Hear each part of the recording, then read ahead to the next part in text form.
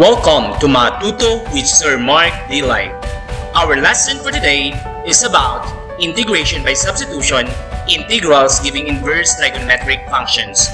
The substitution method, or also called as U substitution, is used when an integral contains some functions and its derivative. In this case, we can set u to the function and rewrite the integral in terms of the new variable u. This makes the integral easier to solve. Remember the following procedures. Find u and a. Derivative of u comes next. Apply the formula, then substitute. Let us solve the integration formulas resulted to inverse trigonometric functions. First, integral of du all over square root of a squared minus u squared, that will be equal to arc sine u over a plus c. The integral of du all over a squared plus u squared equals 1 over a arc tan u over a plus c. The integral of du all over u times the square root of u squared minus a squared is equal to 1 over a arc secant u over a plus c. Let us solve examples on each inverse trigonometric function. First, the integral of du all over square root of a squared minus u squared is equal to arc sine u over a plus c.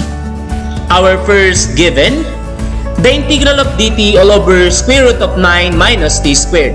First thing that you need to do, identify u and a. A squared here is 9 because a is constant. Therefore, square root of a squared is a, and the square root of 9 is positive, negative 3. Take only the absolute value, therefore the value of a is 3. Then, u squared is equal to t squared. The square root of u squared is u, and the square root of t squared is t. Find du. The derivative of u is du. The derivative of t is dt. Then now, let us proceed to substitution. The given will become the integral of dt is equal to du all over square root of 9 is a squared minus t squared is u squared. Therefore, we have the integral of du all over square root of a squared minus u squared. Next, that will be equal to arc sine u over a plus c. Substitute the values of u and a. The result will give us arc sine u is t and a is 3 plus c. Therefore, arc sine t over 3 plus c is the final result. Or, simply, we can write this in this term.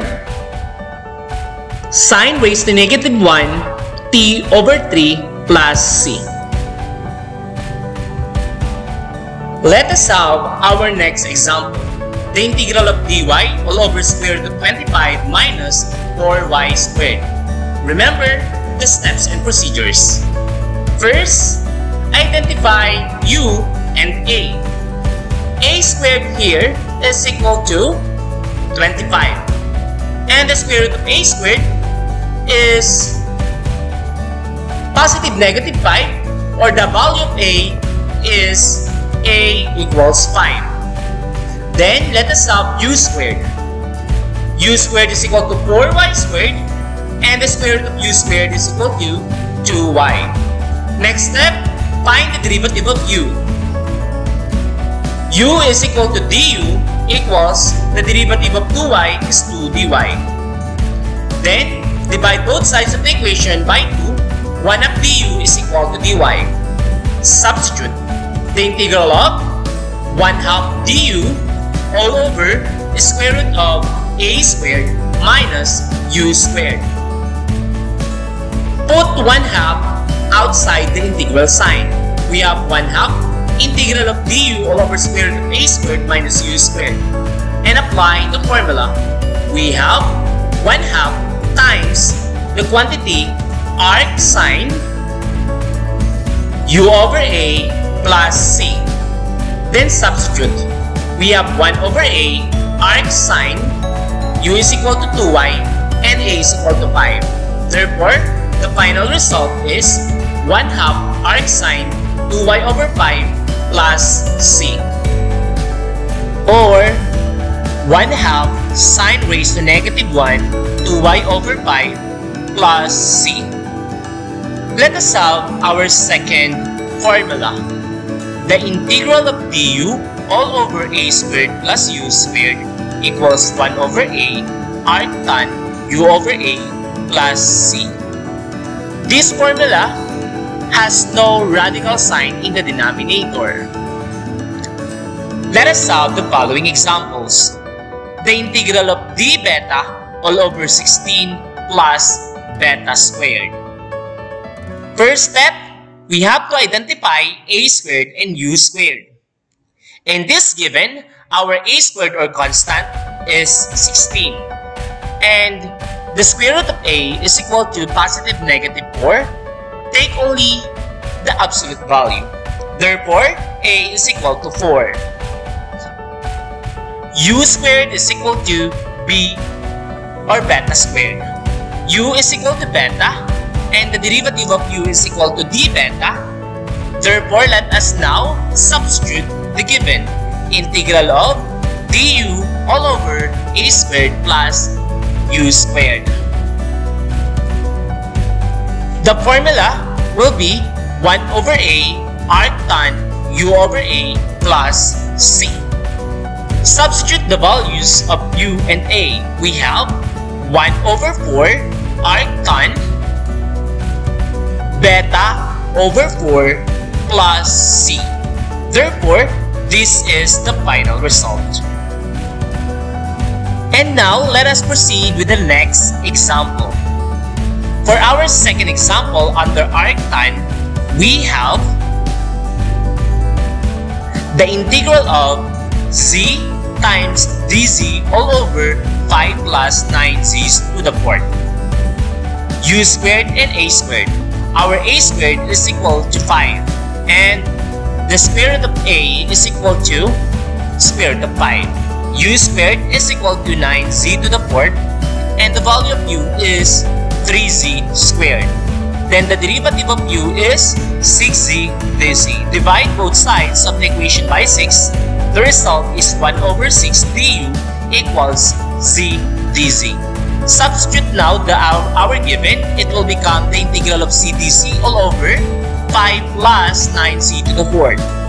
We have 1 over 6 du all over a squared plus u squared. Put 1 over 6 outside the integral sign. We have 1 over 6 integral of du all over a squared plus u squared. Apply the formula. 1 over 6 times the quantity 1 over a arc tan u over a plus c. Substitute the values. We have 1 over 6 times 1 over square root of 5 arc tan 3z squared over square root of 5 plus c. Simplify. We have 1 times 1 is 1. 6 times square root of 5 is 6 square root of 5. Therefore, we have 1 over 6 square root of 5 arc tan 3z squared over square root of 5 plus c. This will be the final answer. You may not simplify the denominator. And for the last formula under inverse trigonometric function, we have the integral of du all over u times the quantity square root of u squared minus a squared. This will give us 1 over a arcsecant u over a plus c. As you can see, our denominator is also written in radical form. Let us solve our first example. We have the integral of cosecant squared z dz all over cotangent z times square root of cotangent squared c minus 16. As you can see, this given is not same as the first formula.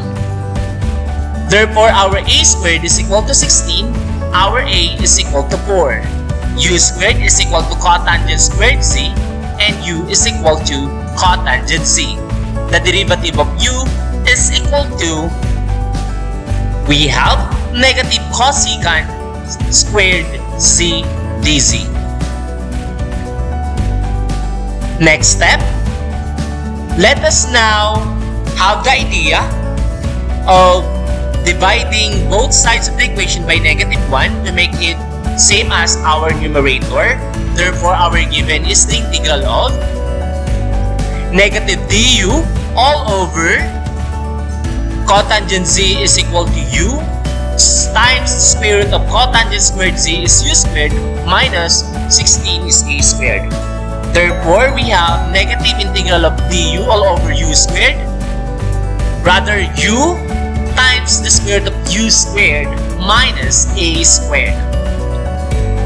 Let us have negative times the quantity 1 over a arc secant u over a plus c. Substitute the given. We have negative times 1 over 4 arc secant cotangent z all over 4 plus z. This will be the final result. Let us proceed with the next example. Let us proceed with the next given.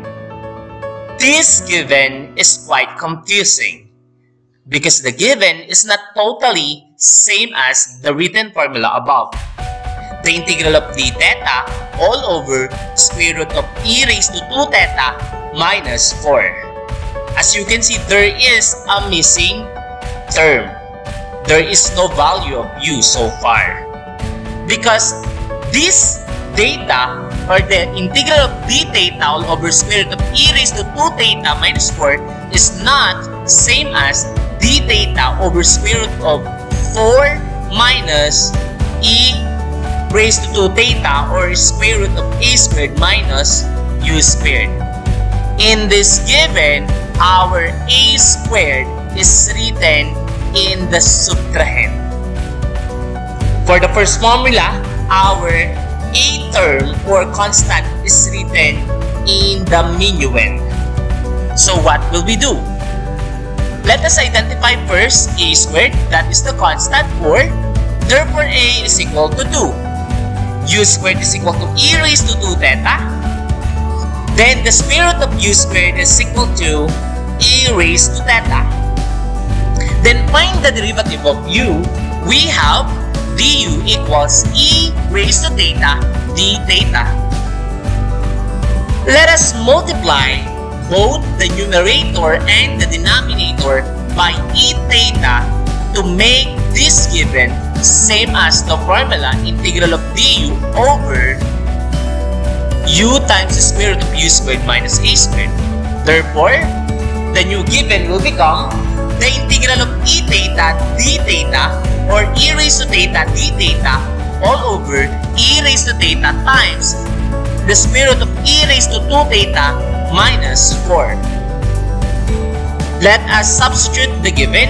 The integral of e raised to theta d theta is our du all over our u is e raised to theta and square root of e raised to theta is equal to, or e raised to 2 theta is equal to u squared minus 4 is a squared. Therefore, we will apply 1 over a arc secant u over a plus c. The value of a is 2, the value of u is e raised to theta. Therefore, the final result will be 1/2 arc secant e raised to theta all over 2 plus c, or 1/2 secant raised to -1 e raised to theta all over 2 plus c. That will be the result for this given. Before you proceed with your exercises, don't forget to subscribe. Please try the following. Try, not cry. Good luck!